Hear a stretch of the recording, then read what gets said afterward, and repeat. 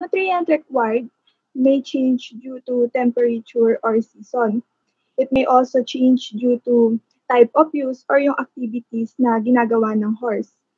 And it also may change due to age. So, meron din tayong feeding plan. So, it may be rapid source. Ito yung mga found in hay or grasses.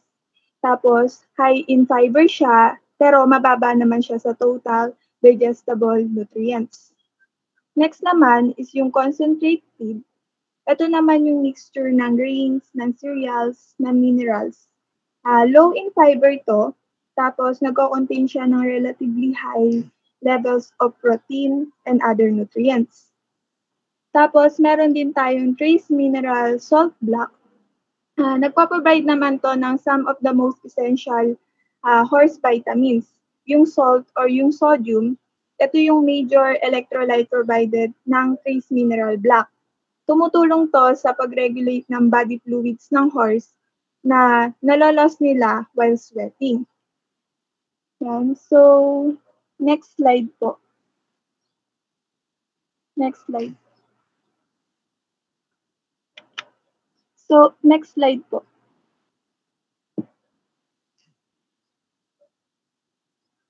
Yan. So, dito naman po tayo sa second basic requirement ng horse. So, andito yung water. So, kailangan natin nang mag-provide ng water all the time sa horses. At yung average consumption po nila ay 10 to 12 gallons per day. So, ang majority of drinking nila is done at feeding time. So, sinabi dito na snow does not substitute for water. Kasi po, if yung snow, yung magiging water source ng horse, pwedeng ma-reduce yung water intake nila na pwedeng mag-lead sa greater incidence ng infection and colic. Ito yung any abdominal pain, yung colic yun. So, kailangan nating i-provide yung horses ng sufficient water kahit na ano pang season yon. So, kailangan din nila ng clean water buckets. So, kailangan natin i-make sure na yung water buckets nila is clean, free from dirt, old hay, and algae. Tapos, it is also good to give them warm water during winter. So, fun facts lang po about sa horse. Kaya nilang mabuhay for almost a month without food. Pero within a mere of 48 hours po, magpapakita na siya ng signs ng colic at makaka-quickly develop ng infection. Tapos, yung horse can only survive about 5 days lang po without water. So, next slide naman po.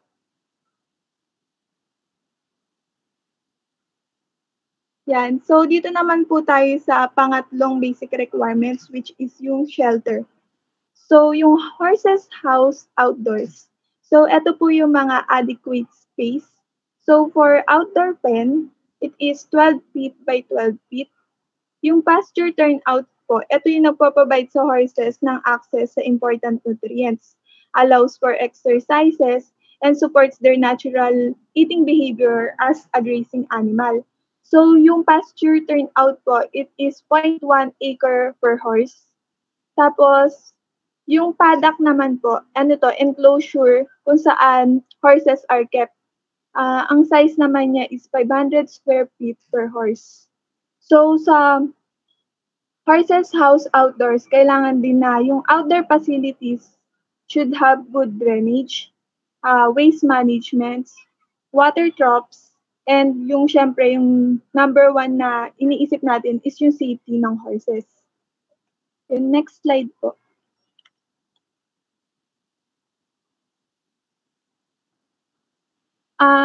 Yung sa fencing naman po, so yung kailangan natin i-consider muna sa paggawa or pagdedesisyon kung anong fence yung gagamitin. Siyempre kailangan sturdy and stable siya. Next is kailangan din it is safe for our horses. Tapos ayan po, safety. So we should consider if the fence we're building is safe for our horses. Kasi yung number one dapat na iniisip natin is yung welfare ng animals natin. So pwedeng uh, pumasok dito yung freedom from discomfort by providing appropriate environment. Tapos, siyempre, it also varies in their height. So yung fence na pagdidesisyonan natin, dapat nakabase din siya sa height ng horse natin. And syempre, we should also look for that. So yung hindi gaanong expensive but at the same time, low maintenance na fence. So ito po yung mga types of fence. So nandiyan yung electric fence. Ito yung electrified fence na di-deliver siya ng mild shock to a horse when it leans on the fence or runs into the barrier. Nakakatulong po siya na matrain yung horse na i-avoid yung fence. So these fence are usually constructed ng coated wire and may be able to be adjusted to different current levels. But ito yung isa sa most expensive fence type. And less visible siya sa horse. Kaya minsan pwede silang ma-risk dito yung through impacts and tangling. Next naman po, yung wire fences. Simple lang po siya, strong wire fences. Wala naman siyang electrical current. Madali siyang i-install and isa to sa mga least expensive fences. Pero high yung risk na yung horses is matatanggal sila sa wires kasi nga hindi siya nagde-deliver ng mild shock sa horse na pwedeng maging training para ma-avoid nila yung fence. Next naman po yung mesh fences. Ito naman po yung much more durable fence than simple strong wire constructions. Yung diamond shape mesh, yun yung best na type ng mesh fences. Effective siya. Ito din yung durable fences. More visible din siya sa horses kesa dun sa individual wires. Tapos next naman po is yung pipe fences. Sturdy siya and relatively visible. So, and while they require less maintenance, they also less flexible and cannot easily be adjusted if the fence needs to be reconfigured. So, these fences can be dangerous for very unruly horses. However, because of the pipe will not flex at all with impacts and a horse can be more easily injured. So, mas madali, yun nga po siya, visible siya, pero mas madaling pag tumama yung horse natin dito, mas pwede silang magkaroon ng risk na ma-injured. Tapos, next naman po is yung wood rail fences. These rustic fences are one of the most popular choices because they are highly visible, easy to install, and initially may be less expensive. But they do require more maintenance kasi nga po yung wood, syempre pwede siyang mas masira agad, lalo na kapag nauulanan. Tapos next naman po is yung vinyl rail fences. Ito yung vinyl rails mimic the country look of wood rails but are very low maintenance po siya compared dun sa wood rail fences. And meron siyang much longer lifespan. They are also more expensive, however, and can be more difficult to repair if they are broken. So these are highly visible fences na suitable po siya sa wide range ng uses and can work for many horses. So, next slide po. Next slide. Next po.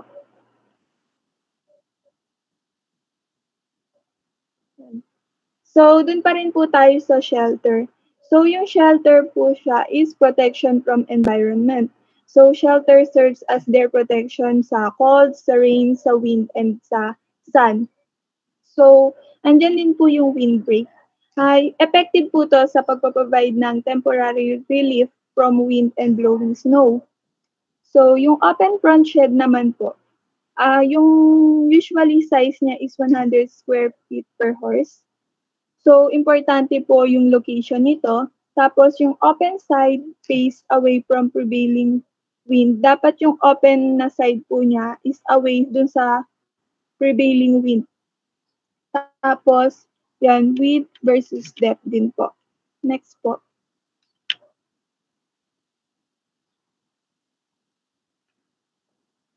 Yan. So, yung stall housing naman po, syempre kailangan well ventilated po siya as makikita po natin dyan sa image na it is well ventilated. Kailangan din po mag-provide tayo ng adequate lighting. Syempre kailangan din it is safe for our horses and kailangan mag-provide tayo ng watering device. So, kailangan nating mag-provide ng clean water buckets kasi nga kailangan ng horses yung water most of the time. Tapos, syempre, meron din dapat tayong feeding area. So, next po. So, eto naman po yung size requirements. For a minimum size, it is 10 feet by 10 feet po. Tapos, ang preferred size is 12 feet by 12 feet. Ang stallion stall is 14 feet by 14 feet. At yung fowling stallion po is 16 feet by 16 feet. So, yan po yung mga size requirements ng iba-ibang sizes ng stall, ay ng stall housing. Next po.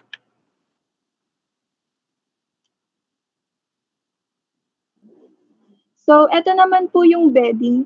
Yung bedding, pinoprotektahan niya yung feet and legs ng horses natin. At the same time, it absorbs moisture from waste. So, eto yung required sa bedding. So, kailangan consider natin na dust-free siya, absorbent, readily available, easy to dispose, and it is also should be affordable din po siya. So, yung next slide po. So, ito naman po yung some types of bedding. So, nandyan po yung straw. Ito po, yung pros niya, widely available po siya and aesthetically pleasing. Yung cons naman po niya, can be prone to mold if harvested or stored improperly. Tapos, horses may try to eat it and it is not very absorbent din po. Tapos, yun naman po sa wood shavings. Yung pros niya, widely available siya. Tapos, mas absorbent siya kaysa dun sa straw. Tapos, yung cons naman po niya, can be dusty. Yung certain types ng wood na ginagamit, pwede siyang mag-cause ng allergic reactions. Tapos, yung price po niya can vary depending sa local economic conditions. Next po. So, yan po, waste management. So, whether kung meron man tayong 1, 2, 50, or 100 ng horses, yung proper waste management, essential po siya. Hindi lang para to keep yung neighbors nating happy, kailangan din ng proper waste management para sa yung horses natin is healthy. At kailangan din para ma-meet natin yung zoning restrictions tsaka yung health regulations. So, yung effective waste management program includes yung collection, yung storage, kung temporary man to or long-term, tapos yung disposal or yung usage. Tapos, yung horse po, produces approximately 37 pounds of feces per day, 2.4 gallons ng urine per day. Tapos, yung soil bedding po na remove with manure while cleaning the stall varies depending sa management practices, but usually amounts of 70 pounds of waste per day. So, kung sa suma total po, yung annual waste ng isang horse, kaya niyang i-fill yung 12 by 12 stall na about 6 feet deep. So, ganun po kadami yung. Tapos, next naman po is yung making manure management a more thoughtful and efficient chore benefits both the horse owner and their neighbors. Yung time spent planning for proper and easy manure disposal will pay back in many more hours spent enjoying the horses through decreased time and effort in stall cleaning and manure disposal chores. So, in conclusion po, yung waste management, essential siya kasi makakatulong to para ma-maintain natin yung good neighbor relations, supply, and other minimization, and yung ma-ensure yung compatibility ng horse stables within the neighborhood. Yan po. Next po.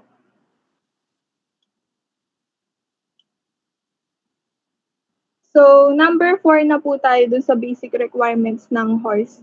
So, nandito po yung healthcare. So, kailangan alam natin kung ano ba yung normal dun sa alaga natin.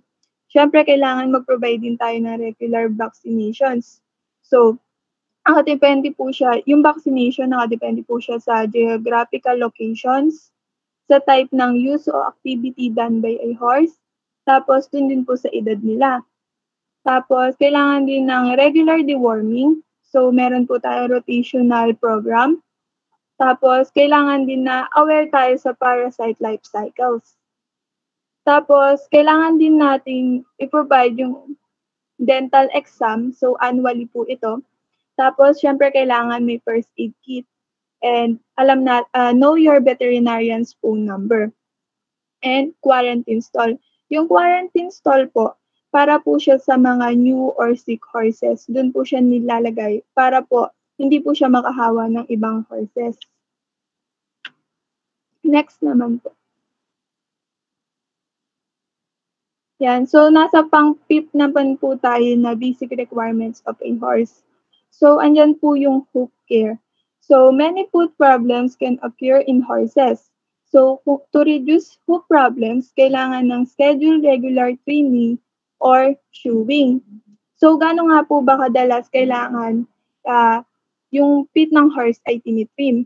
So, yung trim or yung shoe hooves po, uh, at least every 6 to 8 weeks po siya sa tuwing summer.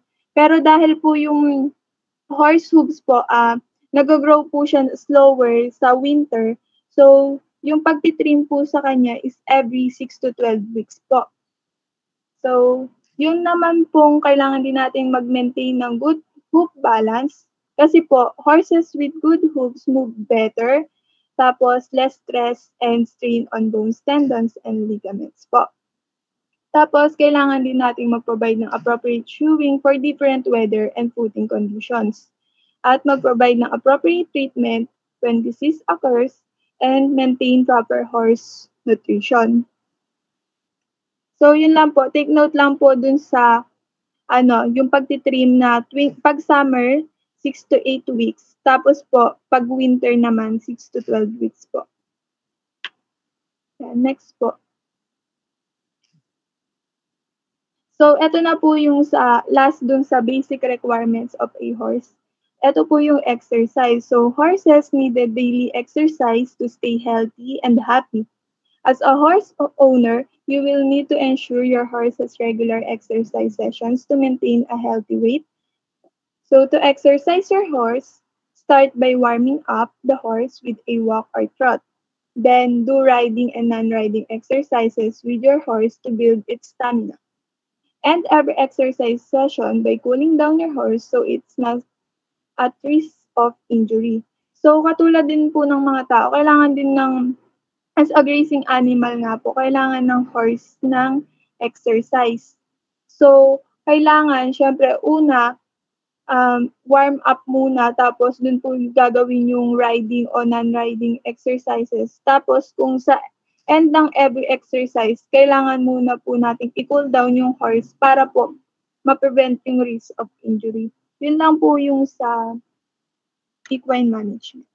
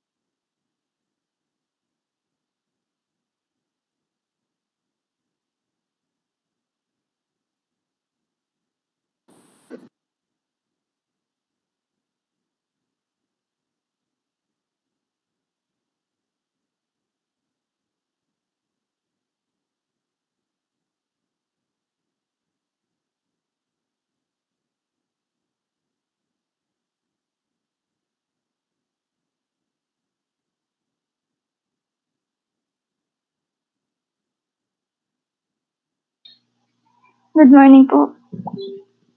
Sada naman po tayo dito sa... Ay, saan ba ito? Angel.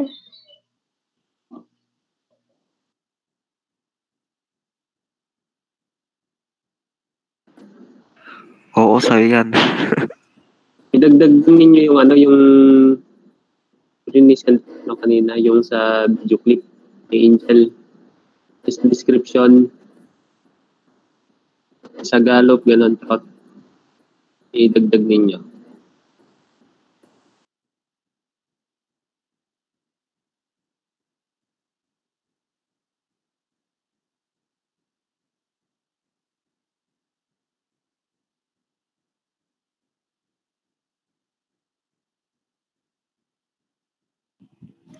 So yung video presentation po kanina is yun po yung mga different types of gates or phases ng course po. So yung gate nila, idagdag din ninyo. Ano naman siguro, nakalagay naman siguro sa nyo? Sa bandang last po, Doc. Okay, sige. Thank you.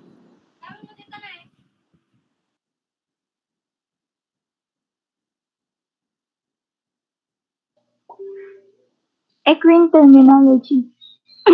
Stallion, ito yung male horse over 4 years of age that has not been gelded. Yung mare naman is adult female horse, or minsan sinasabi nilang filly, gelding, neutered male horse, also act of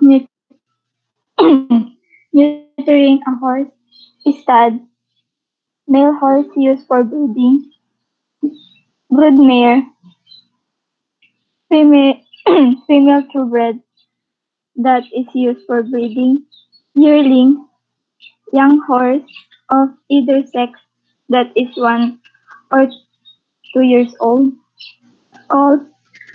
young male horse under 4 years old, filly, female horse under the age of 3, yearling, young horse of either sex and is between 1 or 2 years old, foal, young horse of either sex and is less than 1 year of age, fowling, the act of giving birth or paturation.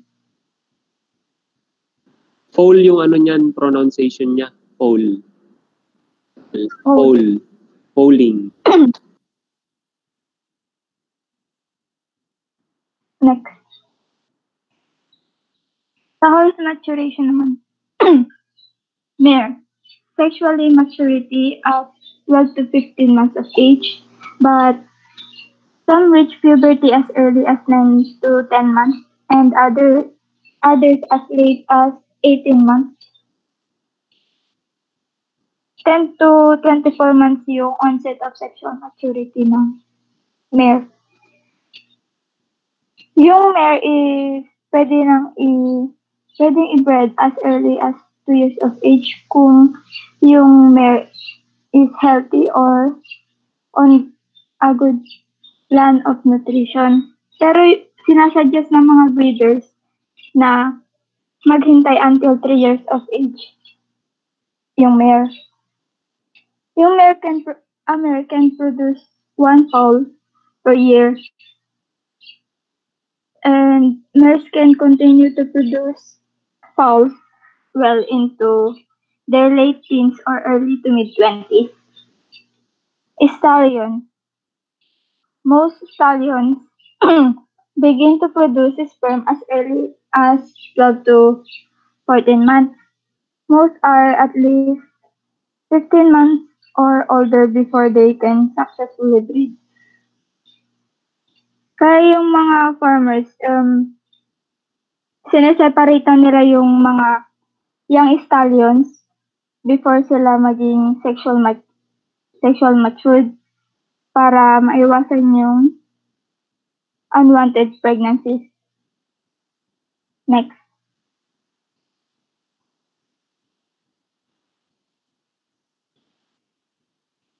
Estrus cycle and gestation period. Estrus cycle in the mare is 21 to 22 days long as defined by the intervals between ovulation. Yung estrus, tumatagal siya ng 5 to 7 days. Yung estrus is, ito yung in-heat ng mare. It is the follicular phase as the overt signs of estrus are attributable to the estrogen production by the follicle or the ovary. Yung sign niya is the mare will show interest in the stallion and may actually seek out a stallion when she's in estrus. The mare will move her ears forward, elevate her tail, squat to urinate. In term niya is breaking down. Evert the clitoris, term is winking, and accept the stallion for breeding. Yung lifespan ng sperm ng horse sa female tract ng horse is 2 to 4 days. Tapos, yung survival time with fertilizing capacity naman is 1 to 2 days. Yung ovulation is often said to occur on about day 5 of cycle or 1 to 2 days before end of estrus. In the estrus naman, ito na yung hindi na inhit yung mare or the luteal phase since it is dominated by progesterone produced by the corpus luteum. Yung estrus tumatagal ng 14 to 15 days.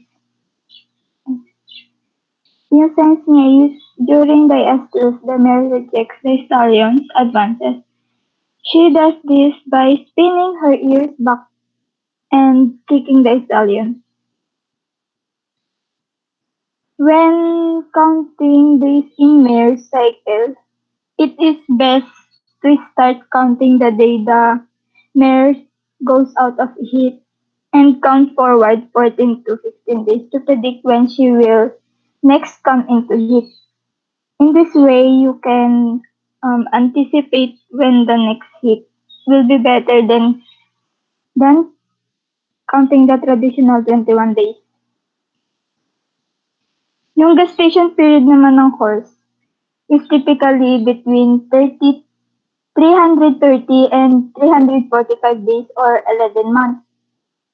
In natural environment, the stallion will breed the mare in the summer, and foals will be born the next year in spring and early summer. This ensures that the foals are born when pasture is abundant and the weather is mild. Mares are considered seasonally polyestrous. Yung seasonally polyestrous means they go into heat and are receptive to a stallion at regular periods during the spring and summer lang. Pero, may mga breeders na minamanipulate rin yung breeding cycle ng horse. They use artificial daylight to stimulate the mare's brain to produce the reproductive hormones needed to induce estrus. This allows mares to be bred earlier and in turn have a foal earlier the following year. Nangyayari ito commonly sa racehorse industry. Next.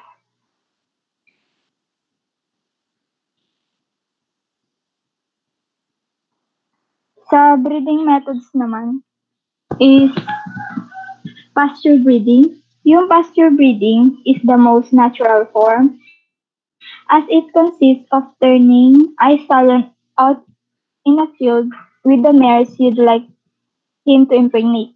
However, it's rare that high-value stallions are used for breeding in this manner as the risk of injury increases considerably. Mares who aren't interested in breeding can severely injure a stallion. Yung pasture breeding, ito yung uncontrolled breeding or the natural way of breeding. Yung mga mares and stallions. Pinapakawalan lang sila sa may field. Tapos yun na mangyayari yung natural way of breeding nila yung mag-mate.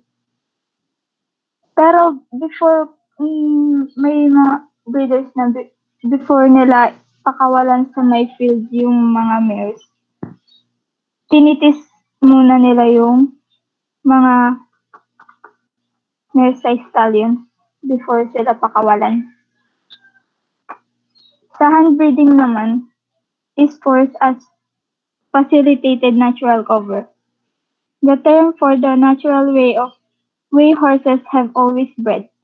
However, the hands involved belong to the people controlling the mare and stallion. At many stud farms, hand breeding takes place in a special breeding shed. When an experienced stallion is brought to the shed, he knows what he's supposed to do. Yung hand breeding na involved na dito yung selection of horse, which is yung stud. Bago sila pumunta sa may breeding shed or sa breeding stall, pinupunta muna yung mares and yung stallions sa may teasing stall. If to confirm if the mare is in heat. Tapos kung na-confirm nila na in heat na yung mare, tinadala na nila sa may breeding stall. Tapos inaalalayan ng mga breeders yung stallions and yung mare pag nangyari na yung mating nila.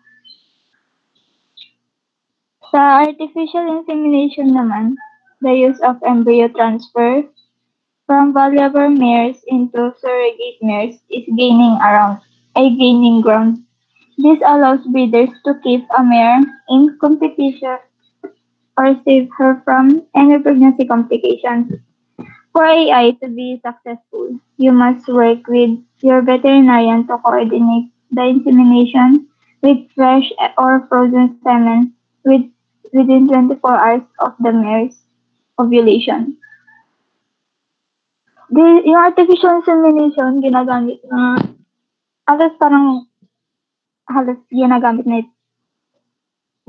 ginagamit to ngayon kasi mas madali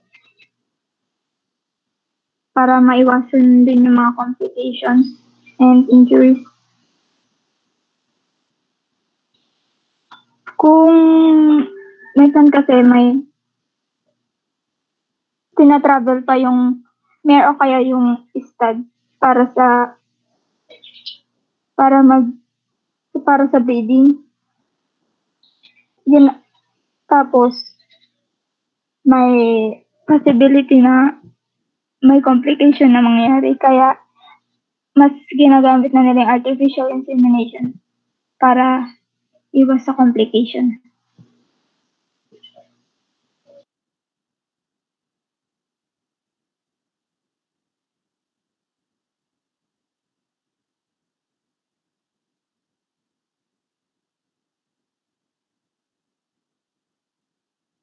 Next na po.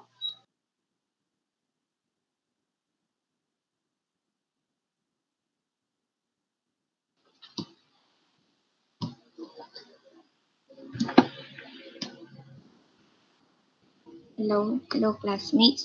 So next naman tayo sa common disease and treatment. So strangles is a highly contagious disease of a respiratory tract infection caused by the bacteria Streptococcus equi or S. equi. It's a microorganism which under the microscope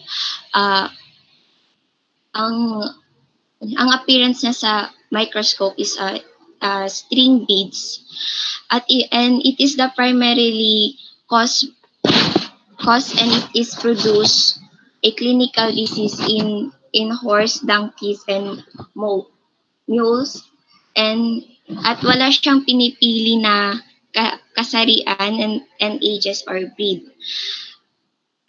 It is transmitted by the direct or inhalation contact with influenza disease.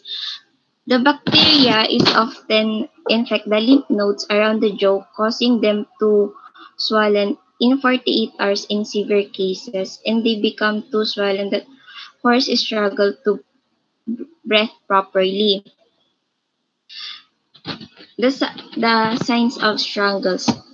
The quarantine period is 3 to 14 days, and the first sign infection is fever.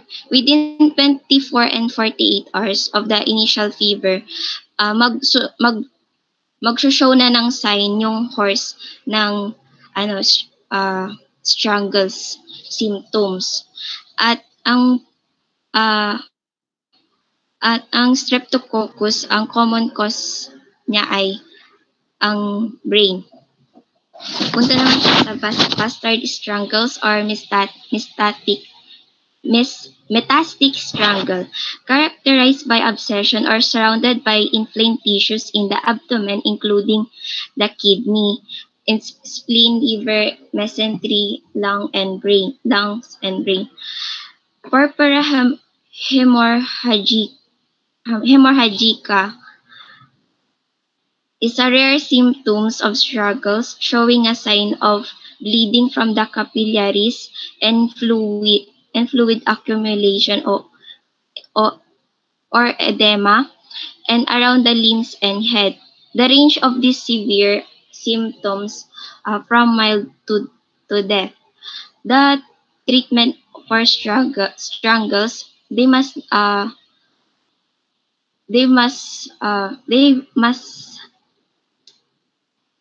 have a supportive care from the owners. For the owners who are for the horse who are infected, and the owner must protect themselves from the animals has infection to avoid the nasal discharge from the horse on their eyes and nose and mouth. Feeding wet or soft feeding to make easier to swallow and drain the abscesses. Hot packing or hot compress mas nakakatulong to sa treatment nila para ma-break down din yung abscess. If the abscession were ruptured, it should be flushed daily using a povidone iodine solution. Anti-inflammatory or antibiotic, depending on the degree of the fever and severity of the symptoms, they must usually yung ina-apply na antibiotic is yung penicillin. Next.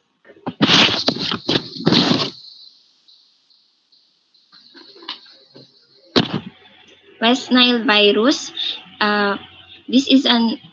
It is caused by West Nile encephalomyelitis.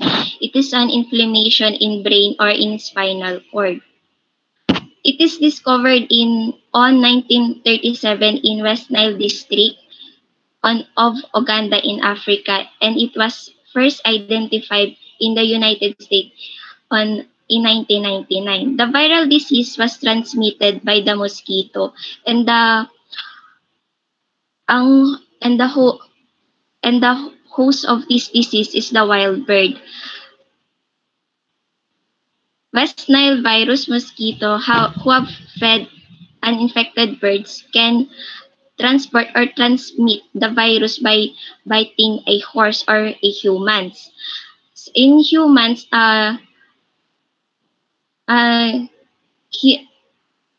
na-transmit ng disease na to by biting. At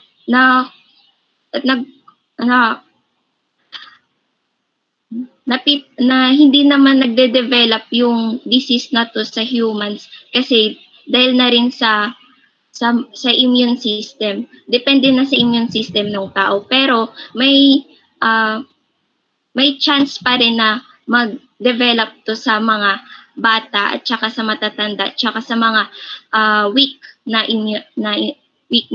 immune system.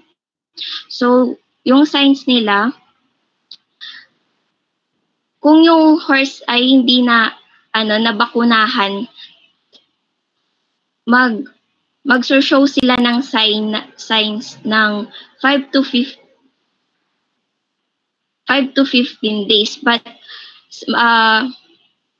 pero yung mga ibang horse hindi sila nag-show ng sign, kaya maaga sila namamatay. At yung pero kapag yung pag nag-develop yung disease sa horse, yung unang symptoms, yung loss of coordination, depression, heightened sensitivity to external stimuli, stumbling, toe dragging, and paralysis. Para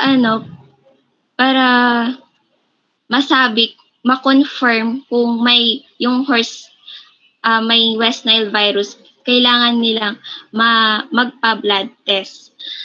Sa treatment naman, there's walang specific na treatment sa may sakit na kabayo na infected sa West Nile virus. Pero yung binibigay nilang madalas yung non-steroidal drugs and corticosteroid. Yung quarantine for the horses is not advisable because they are not the carrier of the disease. And supportive care. Supportive care and good environment. Dapat mag-apply din yung dapat yung mga owners, i-therapy nila yung mga kabayo nila para mas madali silang ma-recover. At every year binabakunahan yung mga kabayo para sa anti-West Nile virus. Next.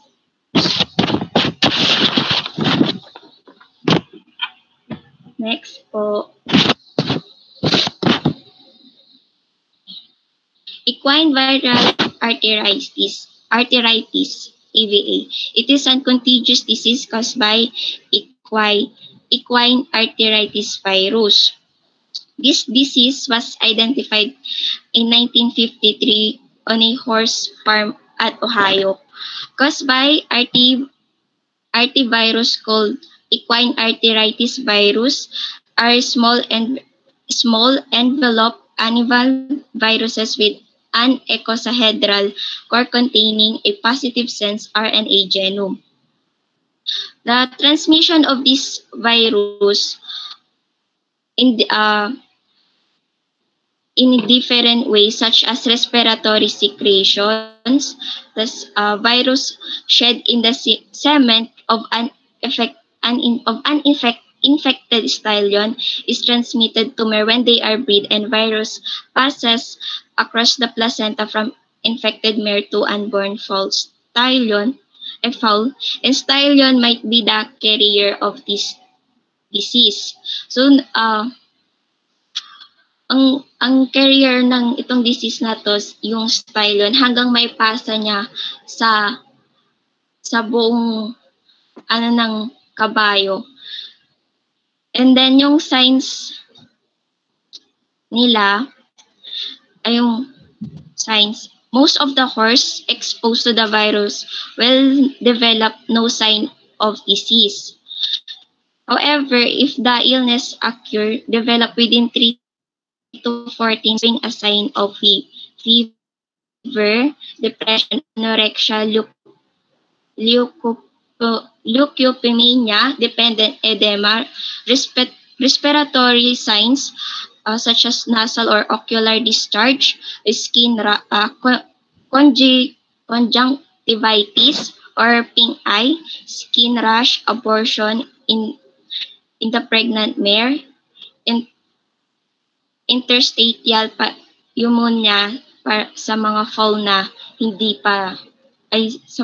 na illness and death in young foals, and infection in the stallion. Sa treatment naman nila, there's no specific antiviral treatment for this disease. The non-steroidal anti-inflammatories are recommended in severe clinical cases of AVA to reduce the severity of illness and especially to style yun, to minimize the temporary loss of fertility that can be lost for up to 4 months. Majority of adult horses will develop that develop EVA will experience an eventful recovery with no adverse side effect even without the intervention any symptomatic treatment. There is no effective treatment for fowls with pneumonia. And for the stallion, the carrier of this disease, should be perform a castration. Next po.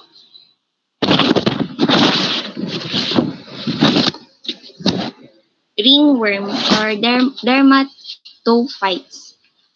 This is a fungal infection which can be caused by several organisms, usually members of the Trichophyton or Microsporum families.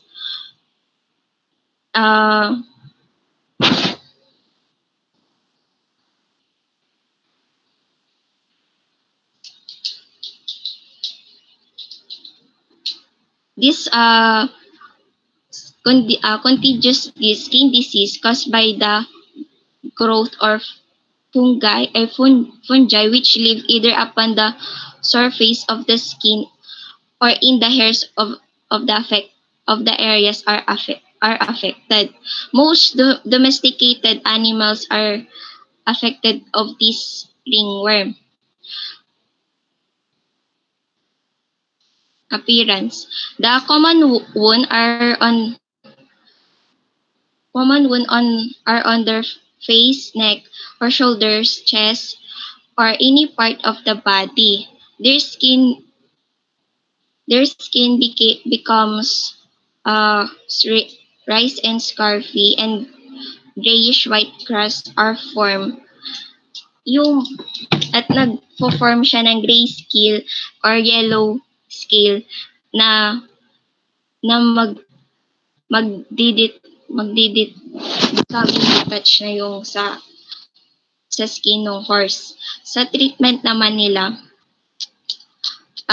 the fungi only survive 4 months in the environment. Usually kasi nakukuha na ano sila sa fence or sa trench. Fences. And they can be carried on skin for up to 3 weeks. Before signs of infection are obvious, they must clip the hair around the wound and can apply the povidone iodine, thiabendazole ointment, sulfur dip, meconazole, ketoconazole, fluconazole, and plus exposure to sunshine para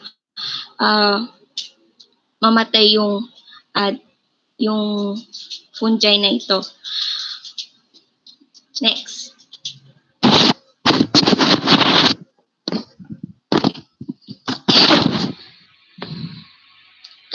Canker is a chronic hypertrophy and apparent suppuration of the corn-producing tissues of the foot involving the frog and the sole of the horse. Canker grows from the absence of the oxygen in the outermost tissues which produce the horn. The most commonly isolated agents are Fusobacterium and more on Bacteroides species. The cause of this disease was unknown, but most horses were affected by this by canker have a history of wet areas. The appearance foghorn loosens to reveal foul-smelling necrotic tissue, thick and cream-colored, bleeds easily, and, and is very susceptible to screwworm maggots. The screwworm maggots is a parasitic fly allowing the larvae to dig on the sliced through tissues. So, in their treatment naman, superficial debridement are loose horn and affected tissue should be removed. And topical antimicrobial agents such as metronidazole. Next. Next po. Thrush. This is a degenerative condition of the frog involving the central and lateral sulci. The central sulcus is the more commonly involved if the horse has sheared heels, and the lateral sulci are primarily involved if the involved in most cases of thrush without sheared heels. The appearance of this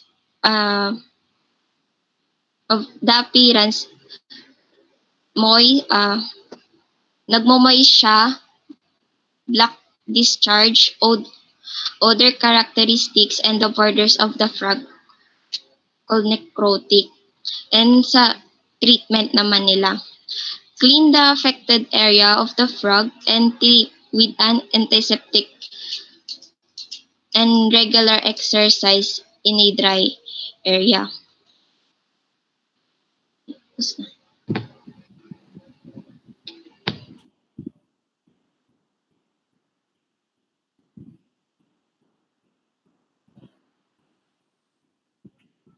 Next slide po.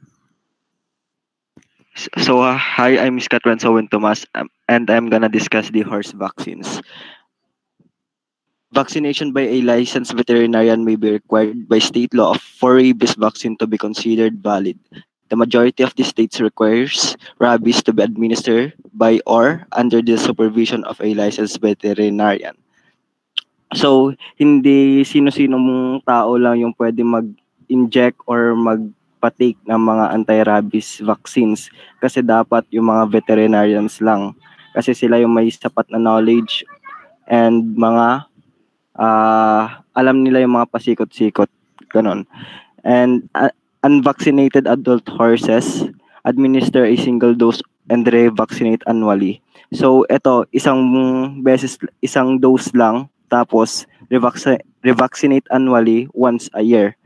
Vaccinated adult horses, yun yung kasi na-vaccinate na siya, kaya every year na lang siya magba-vaccinate. Pregnant mares, currently, no vaccine is labeled for use in pregnant mares. Mares may be vaccinated before breeding or 4 to 6 weeks before foaling. So dito, wala pa daw mga vaccine for the pregnant mares para sa mga anti-rabies. And next one is the foals and weanlings of unvaccinated mares. Administer one dose at 4 to 6 months of age. Refer to manufacturer, label, guidelines, annual revaccination is recommended. Next slide po. Rabies, this is a well-known cause of fatal disease in many mammals. The virus is transmitted through bite wounds by affected animals such as foxes, skunks, raccoons, and bats. Though other mammals may be transmit the virus like horses and dogs and cats.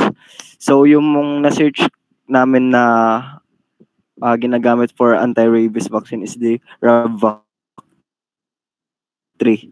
Ravac virus vaccine for the vaccination of healthy horses for the prevention of disease due to rabies. This vaccine meets the 1-year duration of immunity for horses. So yung killed vaccine, yun yung nagko-consist siya ng dead but antigenically active viruses or bacteria which evokes production of protective antibodies without causing diseases. Yung dosage niya is inject 1-2 ml dose intramuscularly. So, i-inject siya sa muscles at 3 months of age or older. Note, 1 ml vials must be used. So, yung vials is yung mga small containers, typically cylinder and made of glass. And they vaccinate 1 year later and annually thereafter. Next slide po.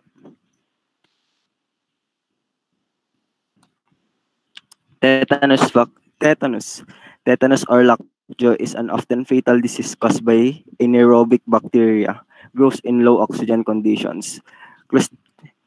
Clostridium tetani, or yun yung parang another called for tetanus. These spores of CL tetani are commonly present in the soil and can contaminate puncture wounds, crushing wounds, open lacerations, surgical incisions, and umbilici of fowls. Upon gaining entrance to the body, they produce a powerful neurotoxin that blocks neurotransmission, resulting in unopposed muscle contraction and spasm. So yung mga tetanus vaccine, yun yung tetanus antitoxin for equine. Pero hindi na ata to ginagamit kasi may mga risk of hypersensitivity and serum sickness. Kaya parang ni-replace siya ng mga human tetanus immunoglobulin. Tapos, yung dosage niya is 1.5 IU in 1 ml ampoule for IM injection. So, yung IM is yun yung muscular injection. Tsaka doon, hindi daw pwede yung IV route or i-inject sa mga vein or veins. Next slide po. Influenza, one of the most common respiratory diseases in horses. Eventually in highly contagious. The virus can be transmitted by aerosol transmission from horse to horse. Symptoms are similar to those in human with a cold, including dry cough, nasal discharge, fever, and loss of appetite. Horses that travel or are exposed to other horses are most at risk. There are 2 types of equine influenza virus vaccine currently marketed. First is the inactivated killed vaccines for intramuscular administration. So yung inactivated vaccine, yun yung vaccine na nagko-consist ng mga virus particles, bacteria, or other pathogens that have been grown in culture and then